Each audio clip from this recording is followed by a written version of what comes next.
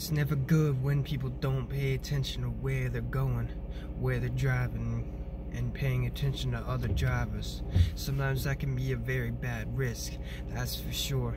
Because sometimes that could be the difference between causing a huge accident and also killing someone. Because you never know really anymore. Could kill someone. Reckless driving doesn't help anybody. When you don't care about others and you just don't pay attention to the road, it's not right. It's endangering other people. In my opinion, people that are like that and they got that carefree attitude really shouldn't have a license. That's for sure. They really need to be careful about others, because some people, they work really hard to get their license and they want to keep on driving but not be caused and dead just because of irresponsible driving, because you don't want to put your signal on.